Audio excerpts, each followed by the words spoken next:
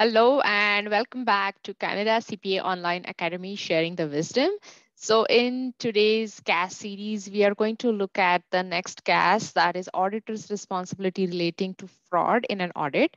So this is a very important standard, not directly asked as such, but as you know, audit is like it's a piece everywhere that gets linked. It's not separately assessed as such. It's like, what are the internal controls? So are they functioning? What is the risk? What is the materiality? What is the evidence? What are the results? What are the procedures? And then everything together gives you an audit opinion on that financial statements. So any auditing standard you would see, you cannot view it or study it as a standalone standard as such. It is always linked, and that is why it is very important to understand how to link those when you're writing your, especially for your day two assurance role.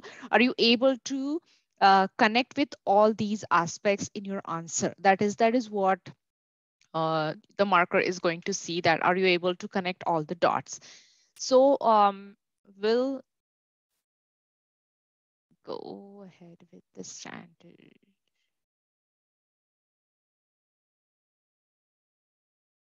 Okay, so yeah, so this is the CAS 240, the auditor's responsibility relating to fraud in an audit of financial statements. Now, this is a huge standard. Like it has a lot of information. So it starts with the usual introduction, objectives, requirements. But what I wanted to point out to you is it has a lot of other explanatory material as compared to other standards you will see. And then in the appendix, you will see the examples of the fraud risk factors, what we call as a fraud risk triangle, and then the examples of possible audit procedures. Now, this is very important from exam point of view, because many of the times you will see that you get a response that the audit procedure was not specific. So what does that mean is, if it's not specific, that means you are trying to quote something that is very generalized and not specific to the point or the issue that is addressed in that case as such. So pay attention to this appendix. Read through the detailed explanations and examples that they have given, and it will help you to write your audit procedures in a more appropriate and very specific manner, that if this has happened, what procedure should I be writing. So pay attention to that. So we start with the standard. So as uh, it starts with the scope of this CAS. So auditor's responsibility relating to the fraud in an audit of financial statement. Now, you all know that we always say that audit is a reasonable assurance. So it is not a perfect analysis or perfect opinion that everything stated in the financial statements is true and correct. That is not what auditor aims at. Auditor is certifying that there is a reasonable assurance that there is no material misstatement. We are not saying that everything is correct. We are saying that there are no material misstatements. So that is the important difference between like the scope, that what is the auditor's responsibility. And then it also expands to 315 and 330, which we'll see later, related to the identifying of the risk and the material misstatements. So that's what I'm saying, that uh, you cannot view the standards as a standalone. It rolls out into one thing, links into the another links into the next one. So that's what how you have to uh, give in your answer. So first, they are defining characteristics of the fraud. So what is a fraud? So the misstatement can happen in both circumstances. It could be a fraud or the error. This standard specifically aims at fraud, but the misstatements could be intentional, unintentional. Obviously, errors are unintentional usually, and fraud is intentional. But since it is intentional and it's a fraud, the possibility of going it undetected is very high because it is a deliberate action. It's not that someone made an error, flipped a zero or something like that. When it is intentional, that means it would be hidden, it would be suppressed somehow. And so that is why it is important for an auditor to have sufficient procedures in its audit to be possible to discover those possibilities of fraud. Um, so yeah, so it could be intentional or unintentional, and the misstatements resulting from fraudulent financial reporting and misstatements resulting from misappropriation of assets. So there are two different types. So one is the reports are like extra revenue is booked or additional expenses are booked just to show inflate the profits, and so that is like playing with the financial statements. And then the other part is misappropriation of assets, which is like actually cash is stolen. There is embezzlement of uh, financial money, or some asset is used in inappropriate ways. So that those are the two distinctions where there is fraudulent financial reporting and then misappropriation of assets. So you need to identify which one is getting triggered here. Then the next section is responsibility for the prevention and detection of who is responsible. That is the question, like whose responsibility it is to detect the fraud. So the responsibility always rests with the management, or those who are charged with governance, as they say. So the responsibility is with management. So what is their responsibility? Their responsibility is to design the internal controls in such a way that the frauds are prevented in first place, that they're prevented. People are not encouraged to have fraud, so that the system design should be such that the fraud is prevented. And second is, if fraud is committed, it should be detected. So there are two types of internal controls. Now, if we want to take an example, that suppose a a check is prepared by one person and signed by another person. So that is, it is, so first, like, just segregating these two aspects um gives the system stability of preventing. Like if the same person is preparing the checks and signing the checks, it gives that person an opportunity to commit fraud. So by segregating that duty of preparation and signature, then we are preventing the possibility of fraud. So that is prevention. And detection would be like regularly at the month end reviewing what checks were issued, and what was the amounts. Does it make sense? Is the amounts, then suppose for a smaller companies, any checks issued after a certain amount limit, say above 50K, should have a double signature, should have a additional authority. So these are wherever, so these additional steps would be for the detection of the fraud. So the internal control system should be designed for this prevention. Now, remember, as an auditor, if we are saying that the responsibility of the prevention detection rests with the management. So what is the auditor's responsibility is to check those internal controls, whether they are in place, whether they are sufficient, whether they can be trusted, whether they are operating effectively. So all these come under auditor's purview. So if you see what are the responsibilities of the auditor?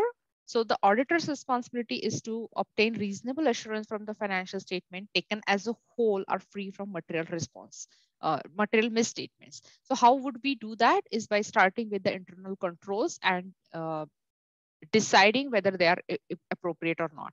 So what are the steps? Like as we discussed, like first we start with the internal controls. Then based on that, the effectiveness of the internal control, we would be deciding the materiality. What would be the materiality? At what level?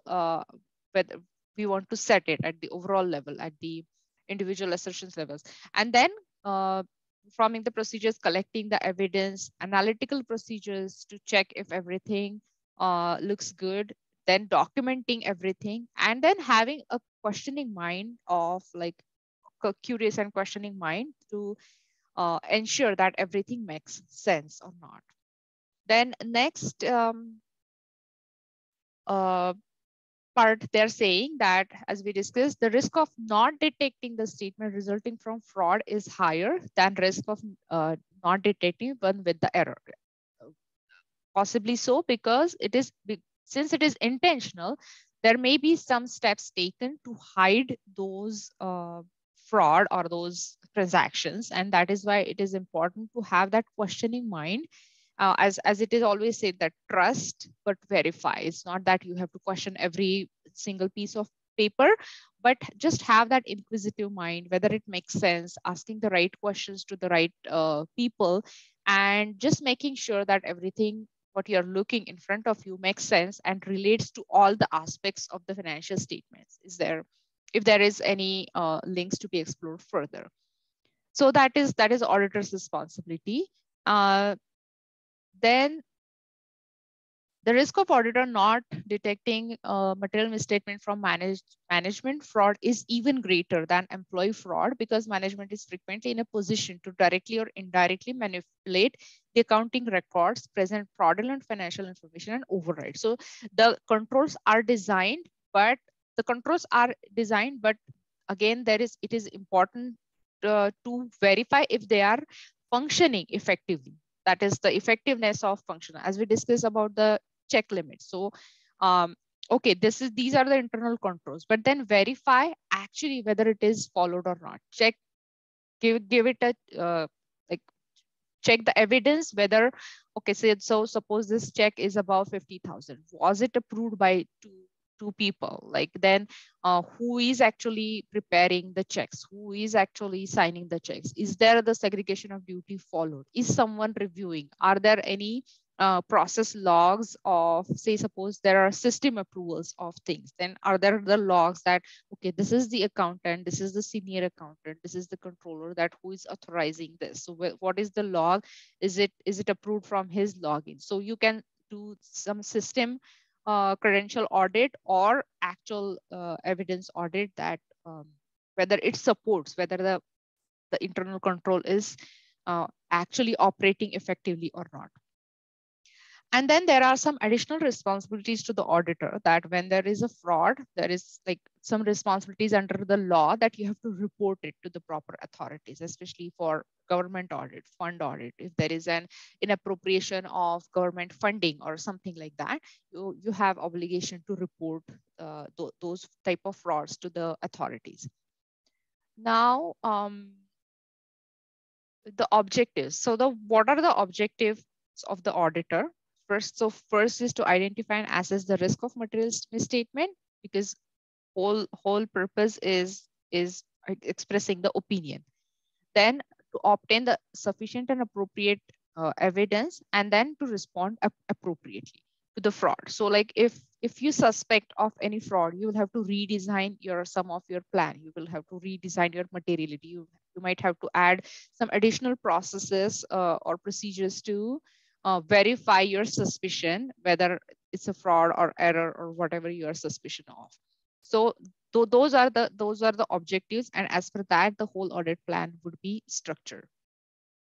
Now, the overall, we have discussed professional skepticism a number of times, like trust but verify, that any judgment, any document evidence that comes your, use your professional judgment and knowledge to question that document and verify that evidence. Now, another important part of this whole, it has been discussed again and again, that discussion among the engagement team. Now, if you have experience doing the audits, you will see that audit is done in a team and in a way that it is still like in it is done in a different bits and pieces. So like one person is looking after the cash and bank and the bank statements and things like that. One person is auditing the accounts receivable. Another person is looking after the evidence for accounts payable and checking and doing all the procedures for that. And then as a combined, it is reported to the partner or the supervisor or whoever is leading the team. And then it would be finalized. But now remember, even if it is done in pieces, still it is a whole financial statement. So like, and it is linked, right? So cash would be very closely linked with accounts receivable or accounts payable for that for the payment side of it. So a person who is doing cash audit, if he's suspicious of there some fraudulent checks or some payments that are issued, so he's suspicious of why these payments are issued to whom, he should talk to the person who is handling the accounts payable side of things and see if he also has some similar suspicions. If not, then where are these payments issued and that type of thing. Similarly, say for accounts receivable side of things, like if a person on in the cash sees that there are some unidentified receipts, then he should confirm with the AR team that who are these receipts coming from? Are they new customers? What is happening? Are these advances, are they posted correctly? What is happening with these transactions? So that is why it is very important to have the discussion among a team who is handling different parts of the audit, because everything is linked. Another example was capital expenditure and the repairs and maintenance. Those are linked. Like, so if a person who is scrutinizing the repairs and maintenance ledger should talk to the capital expenditure team that what is happening, and if he suspects that they should be capitalized. So it should that's the goal, that is the responsibility of the audit partner, that he's making sure that these discussions are happening among the team. Then risk assessment procedures and related activities. So based on the review and effectiveness of internal control, then the risk would be assessed and the procedures would be designed as per that.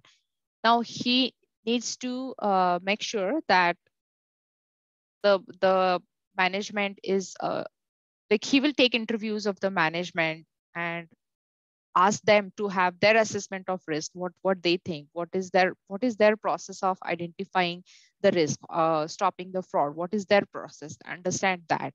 And then another thing is the unusual or unexpected relationships identified. So throughout the audit, there are various processes or things that are done to identify the links between different sections of the audit. Like, say, analytical procedures, when you're doing ratio analysis or trend analysis, you're comparing what are the industry benchmarks, what was the trend for last year, what was the trend for last 5 years, and then if something has changed, what are the reasons for that change? Has something really changed in the business circumstances? Are there so would it have an material impact on the ratio to fluctuate? So you need to understand the reasons for these type of situations. So for example, say current ratio is unusually higher than, so higher current ratio would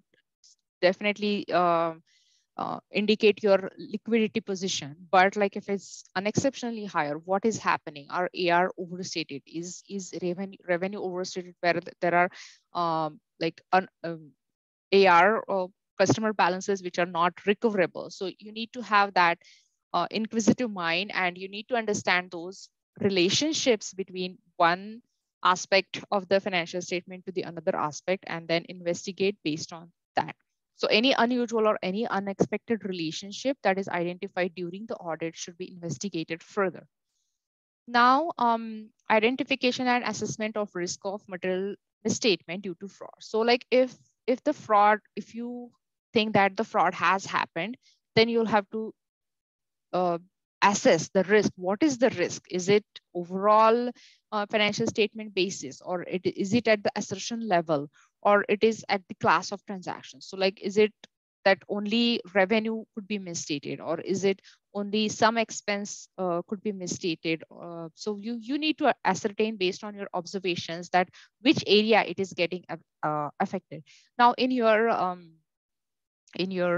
case as well, like, if there are multiple adjustments, and at the end, the financial statement adjustment that you're making, it is beyond your threshold, then you need to maybe qualify your opinion, or you'll have to change your materiality to that extent. So all these factors get affected uh, due to that. Now, yeah. So another important point is the auditor should treat those assessed risk of material misstatement due to fraud as significant risk, and accordingly, to the extent not already done so, auditor shall identify entities control that address such risk and evaluate their design and determine uh, whether they have been implemented. Now, it is important to understand that why fraud happens. So there is always in the appendix section, they have um, discussed the three main reasons of fraud, which is known as a fraud risk triangle. So one such reason, first reason is opportunity. So just there is no reason as such, but there is just an opportunity. Like there is, say for example, there are weak internal controls. As we discussed, there is no segregation of duty. The person who is drawing the checks is also signing, so he has an opportunity to commit the fraud. So what are the triggers? So read that section. They have given various examples of what is the opportunity. Then second part of the fraud risk is incentive or pressure. So like, are you incentivized by the manager if you save somewhere, or you have that uh, you have some individual personal circumstances that you are going through some loss, or you have some debt and you need money, so that gives you an opportunity to commit fraud. And third is management is corrupt. So like the attitude or rationalization of the company as such, the company culture itself, like management is putting pressure about performance, showing profit, like trade price, like stock prices has to hit certain levels. So those create pressure on the employees to commit fraud, to suppress expenses, to to inflate the revenues and things like that. So identify if there are any triggers or any such reasons that are existing in the company. Um, and then what is the response of the auditor? So the auditor's response should be, the overall response is always talking to the management. Then audit procedures, designing the procedures which are response to the assessed risk. So if you have assessed the risk as a higher risk, then you will have to do more procedures that are related to that overall controls. So then at this stage, like you started with a certain plan, you might have to redesign your audit plan. You might have to redesign your audit risk and the materiality and the evidence thresholds. And then you might have to do more work to confirm to how much extent the misstatement, if it exists, to how much extent it exists. And uh, then our usual, you have to evaluate the evidence, you have to collect the document, you have to get written representation from the management regarding the internal controls, their responsibility of the detection and prevention of the fraud. And you have to communicate with the management with your findings. If you have if the auditor has identified fraud or has an information that indicates that fraud may exist, the maybe the audit committee or the board should need to know that these are the findings. And as we discussed, like sometimes there could be an responsibility to report the fraud to the external authorities like law. So there could be that. And the documentation of everything, whatever evidence you have collected and whatever procedures you have done to identify that there is the fraud exists, or there is an possibility of fraud, or whatever your conclusion is. And then there is all this explanatory material. As I said, like do read through this material, especially this part. Risk assessment, no. Identification responses. They have given so much detail in this appendix. Okay, yeah.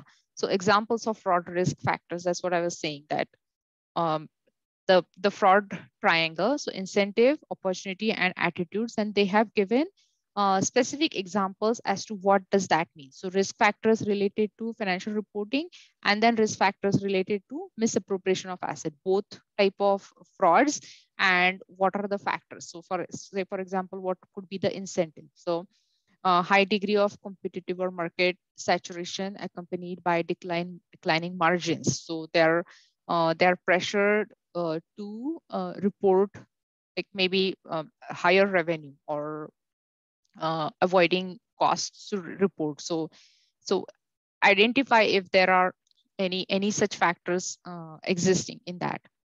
Then opportunities like significant related party transaction not in ordinary course of business or with related parties not audited or audited by other firm, a strong financial presence or ability to dominate a certain industry sector that allows the.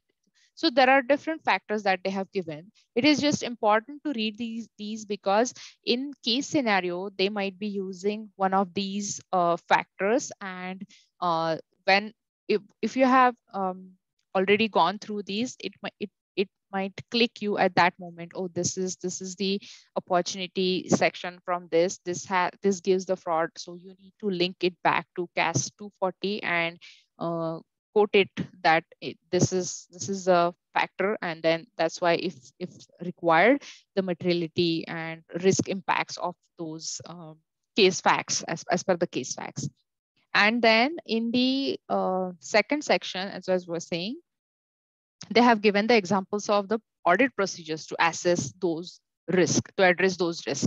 And they have given very specific examples of the audit procedures. So like for inventory, say visiting locations or performing certain tests on surprise or unannounced basis. So like an surprise inventory audit. So if you suspect there is some fraud on the inventory reporting or any valuation of inventory, then what are the specific procedures? Just don't say that verify inventory. What is the specific procedure is that visit that location, observe the inventory count when auditor is in attendance. So this becomes very specific then. Requesting the inventory is counted at the end of reporting period or date closer to the period to minimize the risk of manipulation of balances in the period between date of completion of the count and the reporting period.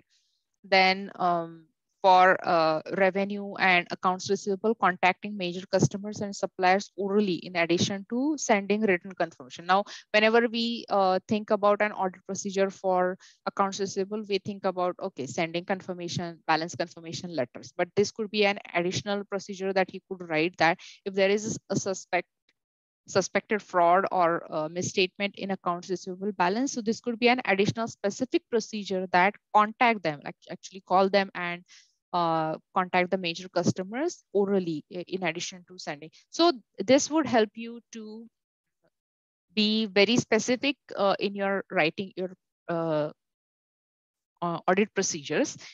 And that's it for this is a long standard. So I would suggest give it a detailed read, and you will have to, wherever you find relevant sections, quote that as per CAS 240, it suggests this. So hopefully this was helpful, and as usual, like, share, subscribe, let your friends know about this channel, and I'll see you next time. Thank you.